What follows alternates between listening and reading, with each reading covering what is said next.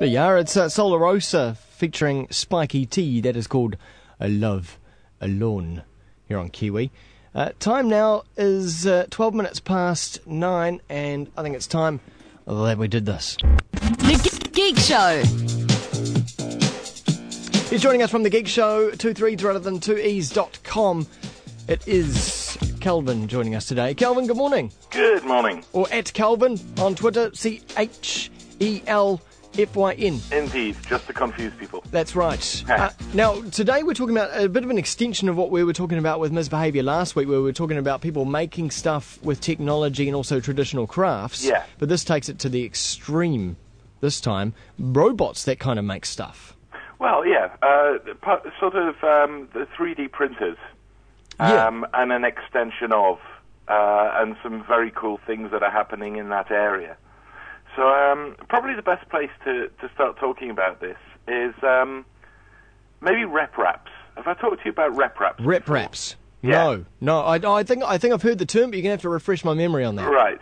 The rep wrap project started in Bristol, I think Bristol University, and the idea is to make a 3D printer that can make all of the parts required to make itself.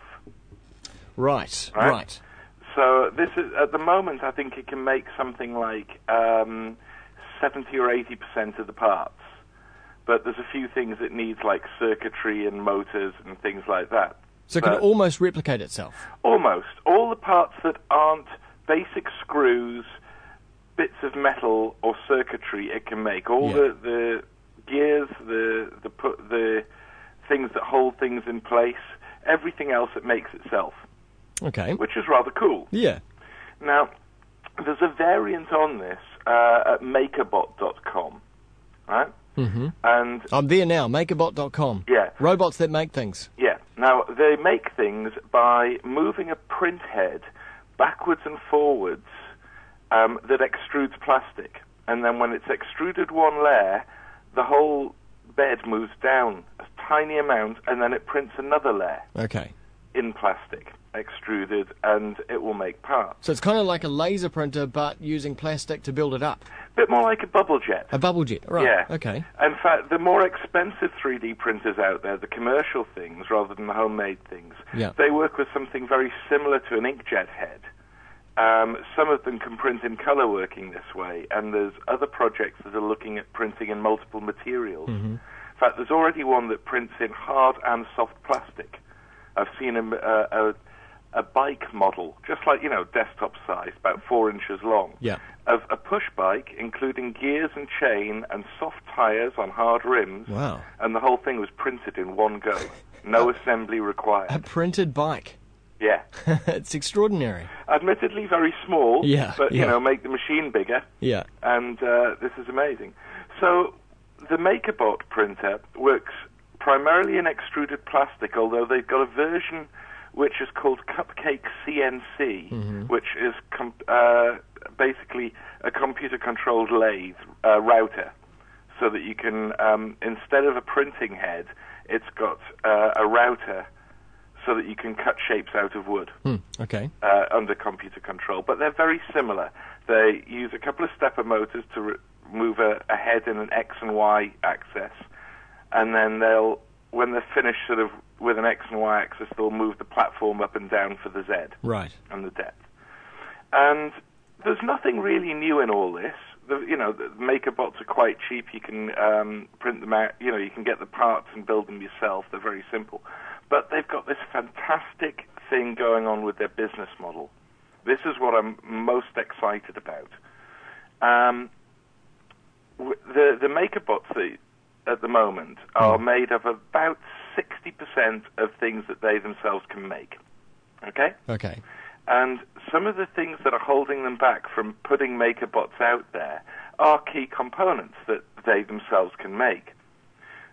So, when you buy a MakerBot themselves will promise to buy back a set list of parts that they require to make more MakerBots. So you can sell back to them particular things that they're short of, particular pulleys, particular gear levers. Oh, So what extraordinary. they're doing is they're replacing the mass production of a large factory Yeah. to their customers and giving their customers an easy income stream when they first get their machine of making parts that they can sell back to MakerBot.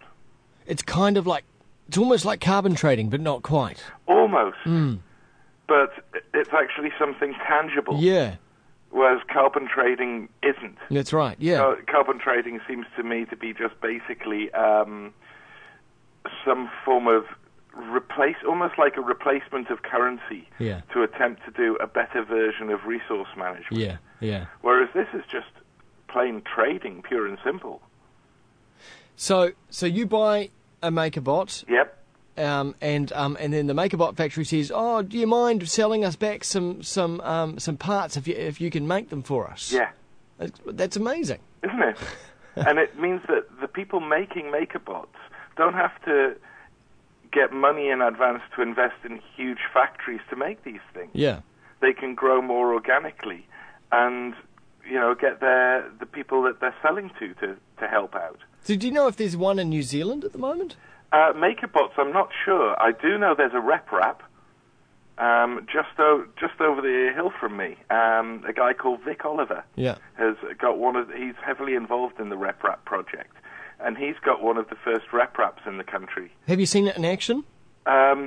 No, I've seen it static. When it was in action, I was somewhere else at food camp and I missed it. I'd love to see one in action. We could probably hook amazing. that up, actually, because we know Vic, and he's a very nice guy. I'm sure there's probably some YouTube clips of these in There's action. plenty of Yeah. clips of YouTube. If you search for RepRap or have a look at MakerBot.org, you'll find a chance to see these things in action. One of the nice things is Pinoco, who Helen probably mentioned last week. Pinoco have got all the parts you need, or all the parts other than the motors, to make a rep wrap available to buy.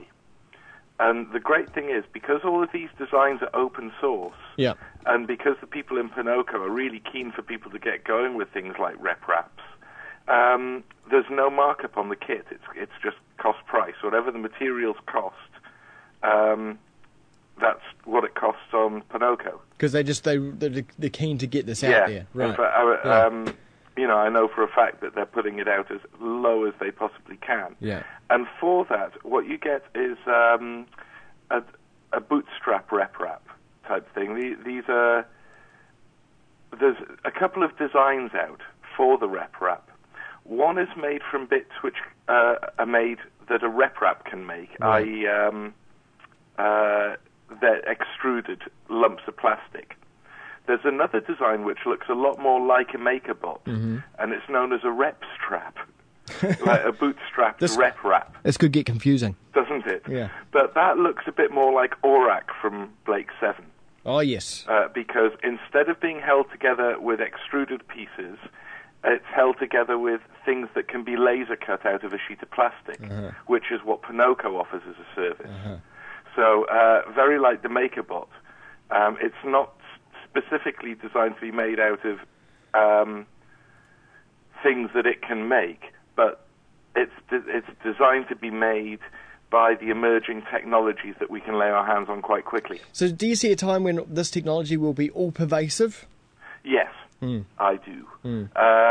Let's put it this way: back in the day, about 15, 20 years ago. I mean, I remember 20 years ago, we got a color printer in my office. Yeah. And that color printer was jaw-dropping because it only cost £18,000. And that was cheap at the time. Yeah. And it printed in over 4,000 colors, which Whoa. was a lot at the time. Yeah. And it only cost £1.50 a print, which was cheap at the time. And that was only, 15, 20 years ago. And that was a technology where printing presses took up buildings. Yeah. And the idea of a home printer was only just getting going in black and white with the laser jets. And it still cost the outlay of a successful business to buy a color printer. So it just shows you how advanced these things can actually So get. that was 20 years ago. Yeah. At the rate at which we've been progressing in the past 20 years. Yeah. Now, because we're accelerating, we'll get that level of progression in the next 10. Wow. Amazing. So, at the moment, we're at that very early stage, but there's a machine coming on the market this year that's $5,000 and prints more like an inkjet, but it prints in single plastic. Which is comparatively cheap, really. And it sits on a desk. Amazing. Well, if people want to go see the future, MakerBot.com. No, yes, .com. And of course, thegeekshow.com, 2 3s rather than 2 E's. Chelfyn, thanks so much. Good. Glad you enjoyed that. Yeah, very much so. Very much so. I love staring into the future or even staring into the now. It's always I know. good. It's funny, isn't it, how the now seems like the future. Exactly. Thanks, Chelfyn. Cheers.